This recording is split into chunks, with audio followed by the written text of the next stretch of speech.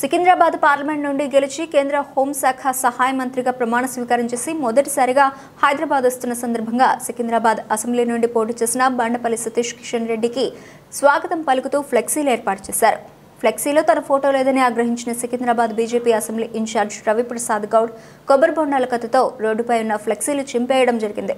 బండపల్లి సతీష్తో పాటు ఇతర నాయకులు రవిప్రసాద్ గౌడ్పై చిలకలగూడ పోలీస్ స్టేషన్లో ఫిర్యాదు చేశారు. సీసీటీవీ ఫుటేజ్ చూసి యాక్షన్ తీసుకుంటామని పోలీసులు తెలిపారు.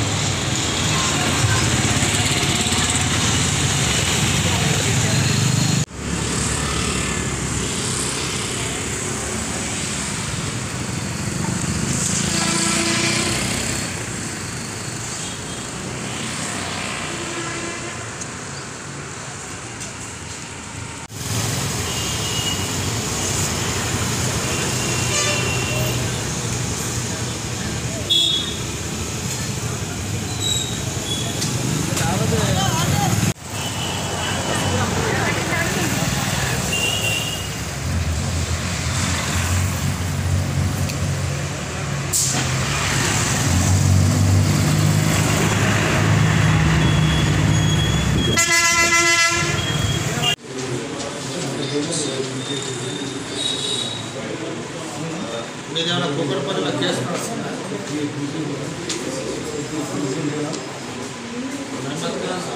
జాగ్రత్త